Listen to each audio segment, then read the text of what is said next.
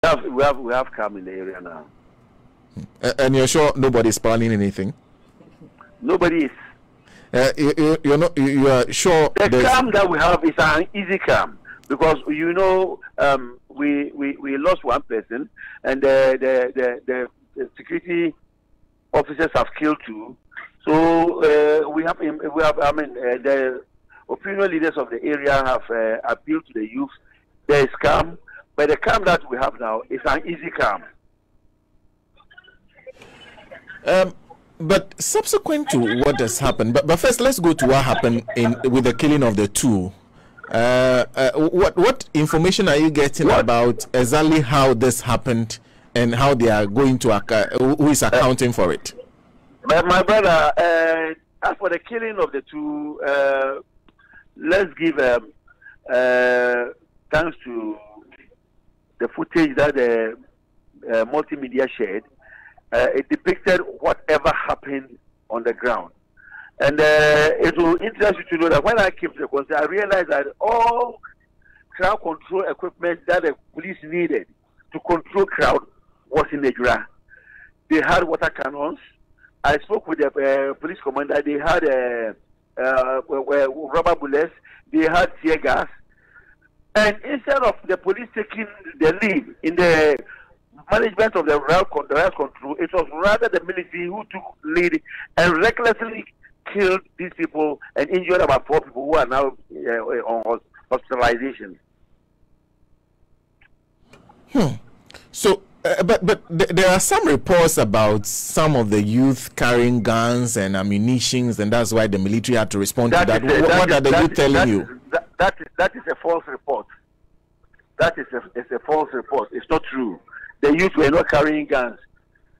The youth were coming from the cemetery, from after burying a relative, a friend, a brother who did not die a natural death, but who was murdered.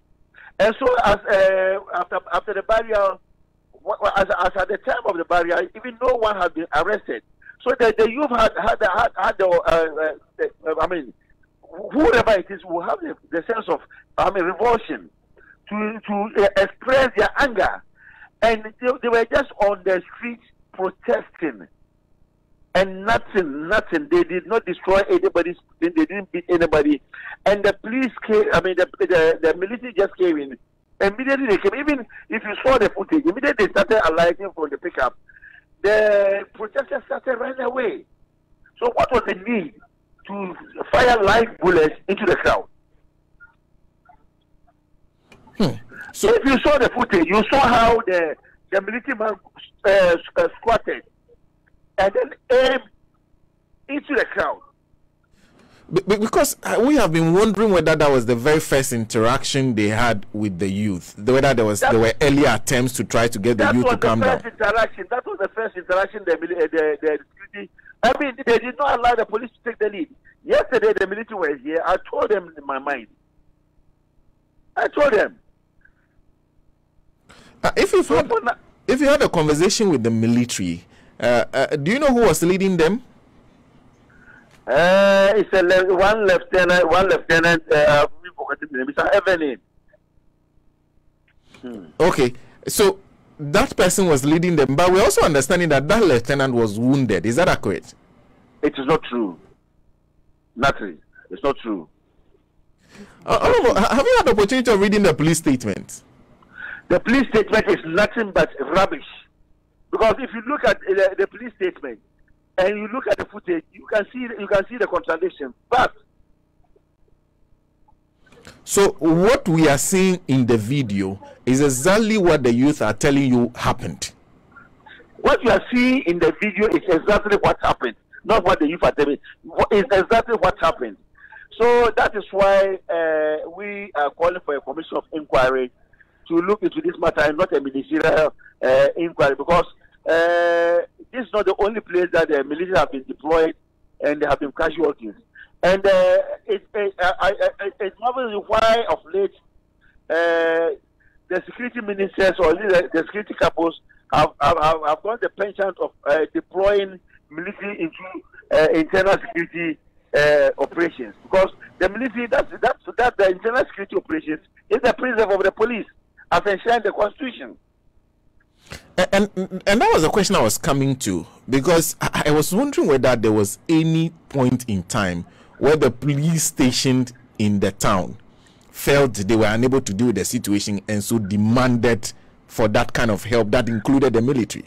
I'm even wondering, I mean, you know, when that Kaka boy was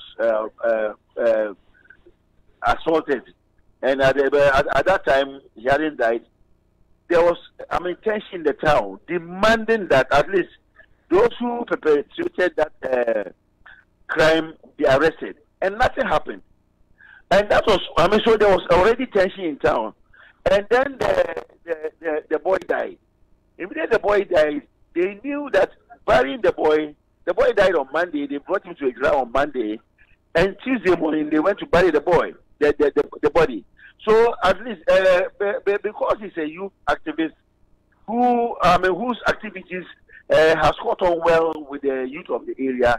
In fact, the whole town gathered to go and bid him and give him a farewell. So they took him to the cemetery after the burial.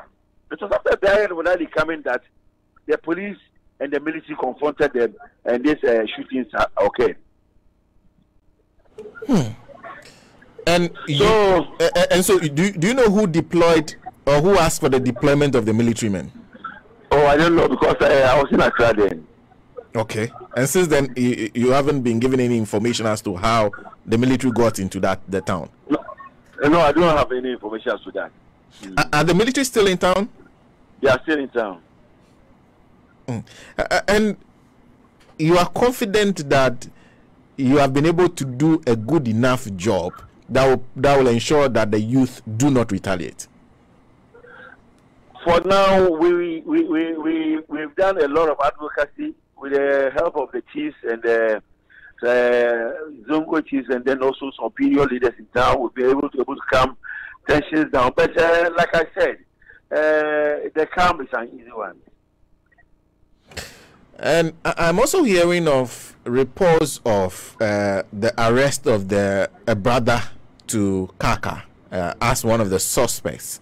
We're hearing that the family is unhappy about. Is this something you are aware of? They are happy. All of us are happy. It is a ploy to try to cover the perpetrators, but it will not wash. It is a ploy to cover the perpetrators, which means you are confident that that person should not have been arrested? Yeah, the perpetrators, some of them have been arrested. We know them. They are those actual. I mean, look, we are all in the job. We know them. We know them. Oh, we know them. So I mean, it is a ploy to cover them. I'm telling you, those that have been arrested, they are the bodyguards of the municipal chief executive. They are his attack dogs. He uses them against his opponent. Oh, so the first two suspects are his bodyguard? They are his bodyguards, and they are his attack dogs. They are part of a group of people who attacked the last, a year ago, precisely on the 6th of July, 2020, during the registration exercise. So they are the hooligans he has been using.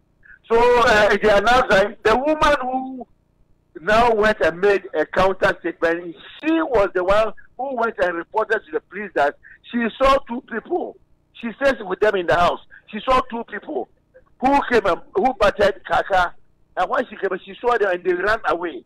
How does she now turn back after 4 or 5 days now to say that no, it is the brother? She has been bribed to tell to say, and they are trying to cook a story to see if they can water down, but it will not wash. That is already throwing mud at the investigations. Because if you have a problem with the people who are being arrested in the midst of investigation, it means that you are also losing confidence in the investigation. Am I right? Can we come again? I am also asking whether it means you are losing some confidence in the investigation, including the people themselves. We are not losing any confidence in the investigation, because the woman, when the first statement she made is with the police, we have ensured that that statement is kept, and she has come to make another counter statement. So she herself, she's not a credible witness. I mean, I would even suggest that she should be arrested and reinvestigated. The woman herself, the witness should be arrested. She should be arrested. She should be arrested because how can you come and give a statement? That was you were. I mean, she was the first person to appear on the crime scene, and she gave a statement indicating that 2 people holding sticks, and those sticks were found at the scene. And then when she saw them, they bolted. Then 4 days she turned around to come and say that it is the brother. The brother was the brother using his 2 hands with the sticks or what? And then the brother cries a sickler, a very weak person that he cannot even hold one of that sticks. I'm saying that story you're trying to cook, it will not wash, it will not go anywhere. I'm urging the investigators to arrest the woman. You are saying the brother of the person doesn't look capable, the brother as... He's a sick person. He's not capable of doing that? He's not. He is not, and he cannot do it. Having him being arrested, has that affected the original arrest? Does that mean the first 2 have been released, the one who you say are connected to the DC? Or No, they have not been released. They are still in police custody? They have not been released. So I have a lot of visitors with me, okay. Like I mentioned with you earlier. Can I ask you? Can I ask you one last question before you go? You spoke against what the president has directed. You are saying that is not the way to go. The president is calling for a ministerial inquiry, which we have rejected as a minority. We are saying that we want a commission,